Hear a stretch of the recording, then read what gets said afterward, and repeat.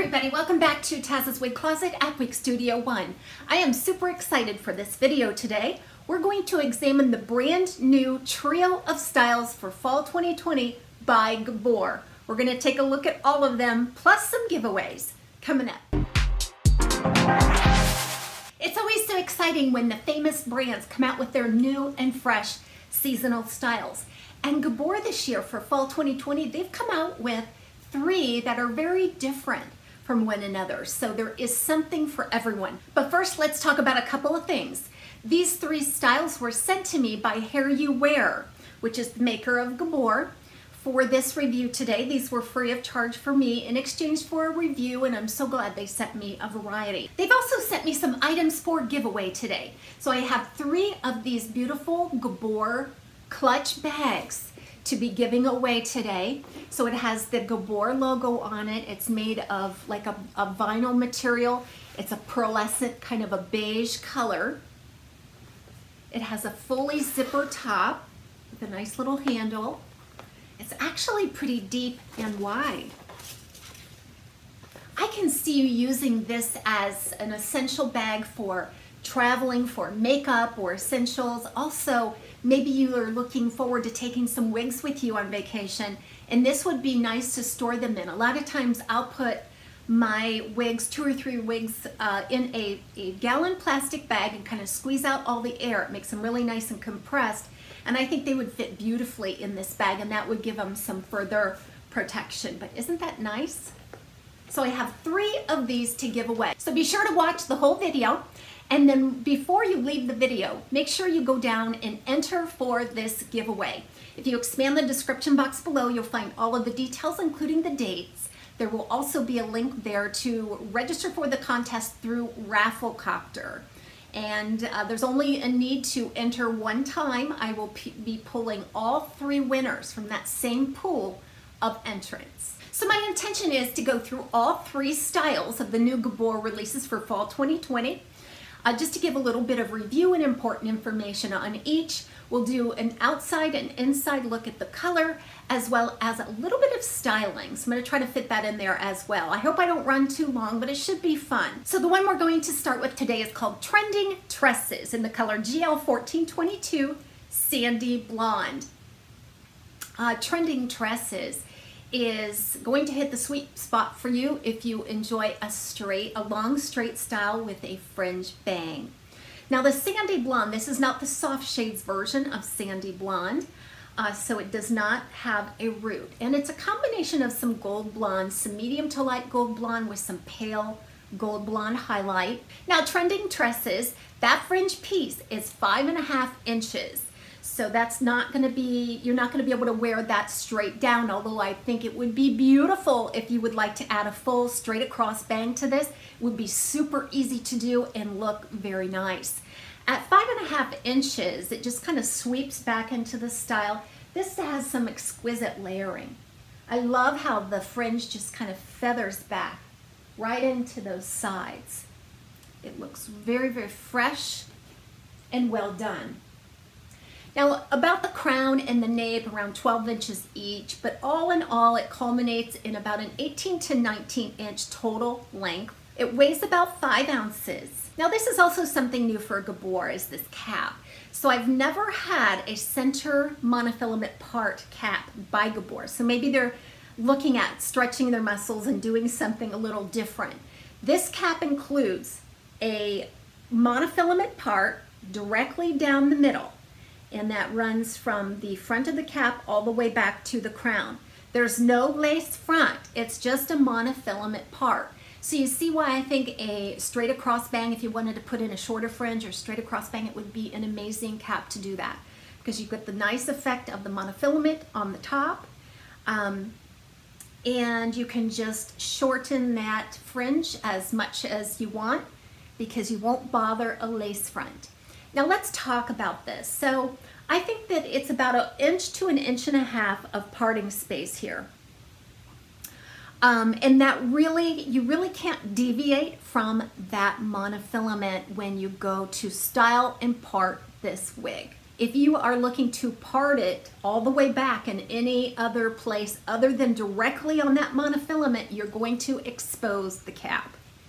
There's such a nice light density and very little permatease on this cap. Even though they use a nice light cream colored cap for this lighter color, you can see where you really can't part it any other direction. So just make sure that you are parting it from the crown down to almost to the cap line, down the middle on the monofilament. But you can definitely play around with how you divide the hair in the very front. So you're going to want to know about permatease. This is extremely light on permatease. This straight style with bangs is meant to really have a very slim profile around the head. You're not going to get any volume in places or much body in this hair. So really, the most permatease that you're going to see on this style is at the nape, which is typical, just to give it a little bit of lift right there at the nape. And that really accents the layering and makes it really pretty and feminine. You're not going to get any lift on the top though. This is kind of just a flat top with very little permatease. You cannot pinch in any volume. So let's go over the highlights for Trending Tresses.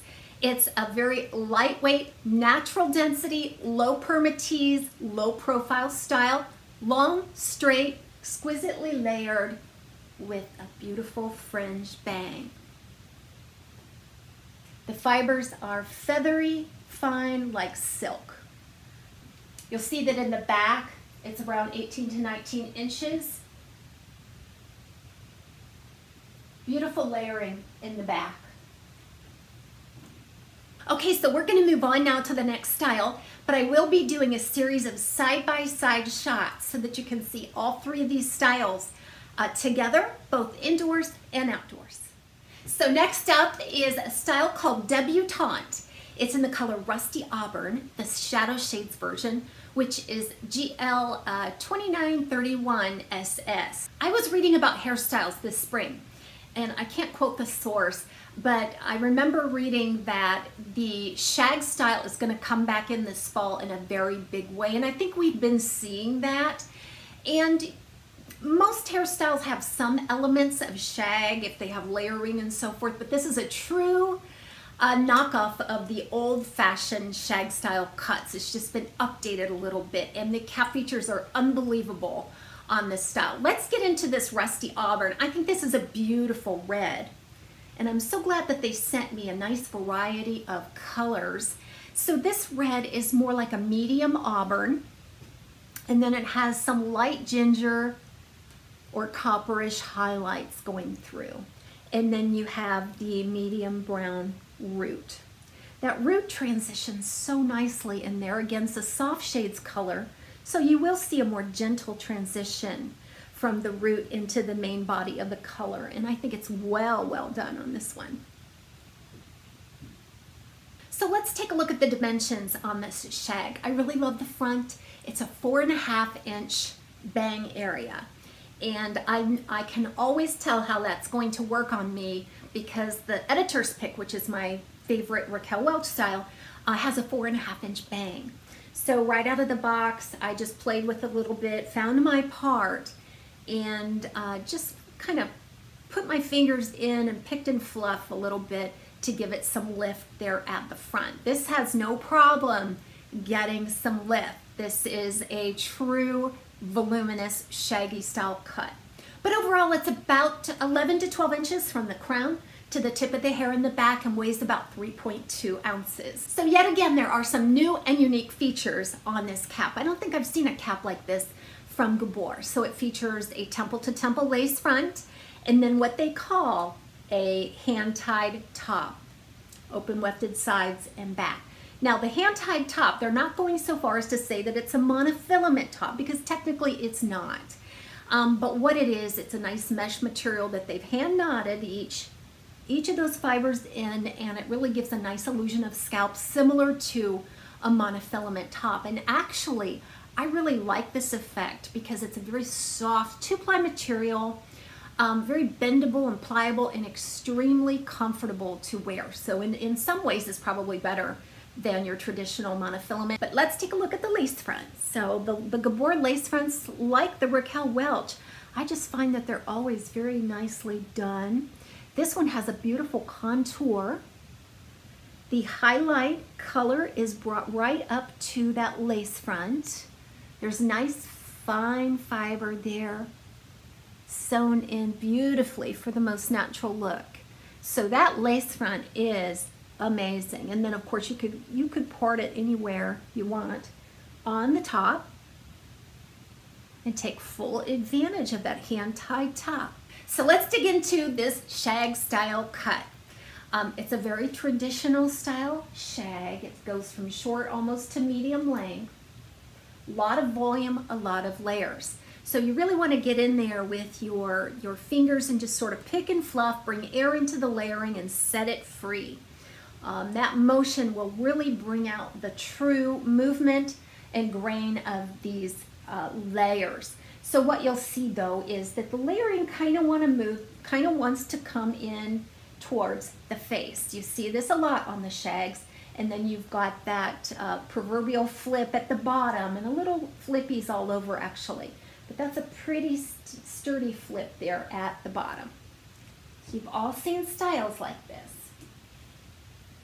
So what you want to know about this kind of a shag construction is that a lot of the volume is going to be created on the sides. So sometimes you can get a volume at the crown, and then it's a little more slim profile around the sides and at the temples. It's exactly the opposite on this. So the crown is a little bit more flat, and then the layering begins to sweep forward from that crown area. You're going to see big volume on the sides and at the temples. Okay, that's just how it is meant to be. Now you can get a little bit of a slimmer look out of it if you tuck it behind the ear. It's really cute, but you're really not going to get a bump it right at the crown.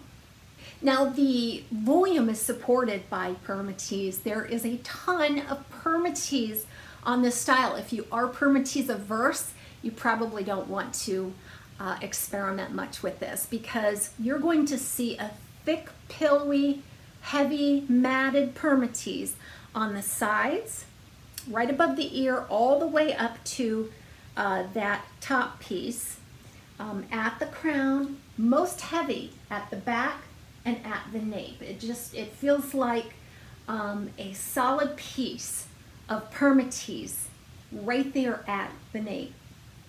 And it's easy to see why, because the volume is going to be more in those areas of the permatease. So let's do a quick highlight of this style. It's more of a short to mid-length, old-fashioned kind of traditional shag style cut. It has a beautiful lace front and hand-tied top, is then machine wefted sides and back. It has the traditional movement and style design as a classic shag style, and it has a ton of volume and permatease. So this is the third in the trilogy of brand new styles by Gabor for Fall 2020. This one is called Shape Up. It's in the color Sugared Nickel, which is GL44-66SS. See what I mean? They sent me a nice variety of colors. I'm just missing a brunette in there somewhere. But this is a beautiful, beautiful gray shade. If you have never experienced this before, this color Sugared Nickel starts with like a deep charcoal, which is more like just a kind of a deep powdery gray color. And then it has some medium gray in there, and then some white highlights running through. Those white highlights really come across silver on this, and then it does have a little bit of a darker root. So it does look like a rooted gray, and it kind of has the appeal of a fashion color. Shape Up is a short textured pixie style cut, but it has a little bit of a twist. So about 3.5 inches on the bang area, about 3.5 inches off of the crown, and then a 3-inch nape. Now this is a completely open cap style, so there's no lace or monofilament here. So I took this out of the box and gave it a shake and put it on, and I tried to find a part. and I couldn't figure out why I couldn't get a part to take. And now I figured out why. So the top and the front are very heavily texturized. I mean, they have taken down this fiber so much that there's really no body left in it. Now that's not a bad thing. That is the identity of this style. They're going for that textured look on the top. So when I tried to find a part, these fibers just kind of wanted to spring right back up there. Now I have this piece only. I don't have any other pieces to compare it to, so I'm just giving you the information that I know to be true on this piece. So this is really meant to be more of a textured look on the top. Now in the back, so you've got a cute little profile here at 3.5 inches. And then the back is kind of wavy. Actually, the front and the back are more of a wavy. So it's kind of like you had just a nice thick wavy head of hair and you got a haircut. When that pixie starts to grow out a little bit, it starts to do a little bit of a under curl here and there. And that's really what you're getting. So if you take a look at this nape, it has little bends and waves in it. So it's not completely straight like we see most often in a tapered nape. It's got some bends and waves. It's a little bit longer. And then you will also see a little bit of bends here at the sides and the front. So the temple area, it just kind of coils under a little bit. So it's going to be difficult to kind of get a backward sweeping movement on that because they're just going to stick up because they're really meant to bend under. So sometimes you just got to go with the style. It looks much better when you are not expecting it to do things that it can't do. So what I did was I just took my fingers and kind of swirled in around the hairline to get those fibers to just kind of curl in and obscure the hairline a bit, and then just pumped up any volume here on the sides, scoop behind the ear, and then set the nape so that you can really get a good look at the waves in the back. I'm not trying to make those straight. So the big thing here is the level of permatease. There's a thick mat of permatease that runs from the top back to the crown. Now that permatease is strategic because it does cover up the wefts on this open cap very nicely. And it allows you to get levels of volume that you might not get without it. So you can really pinch in that permatease and get some spiky, trendy looks out of this on the top. Now there's basically very little permatease at the back and none at the nape on this piece because it's supposed to be a little bit of a slimmer profile in that way. But like I said, right there on top, it's just there's more permatease than there is actual hair fiber. I would recommend maybe a darker shade or a soft shades on this color because I really don't know that if it was a true light color like an unrooted blonde or gray, if you could see down into the permatease or not. So as I mentioned, it is an open cap and it weighs about 3 ounces. It's super lightweight, extremely easy to wear. It's just a literal kind of plug and chug style, as I like to say. And I think due to the waviness and the unique texture on the top, you can do a lot in terms of styling. So let's go over the highlights of this. This is a short, heavily texturized, heavily permateased pixie style cut. It's a little unique because it is so heavily texturized and spiky on the top, but in the back it's a little more smooth and wavy. So I think that is the characteristic of this style, that you have to love permatease and you have to like that spiky look as well as a wavy nape.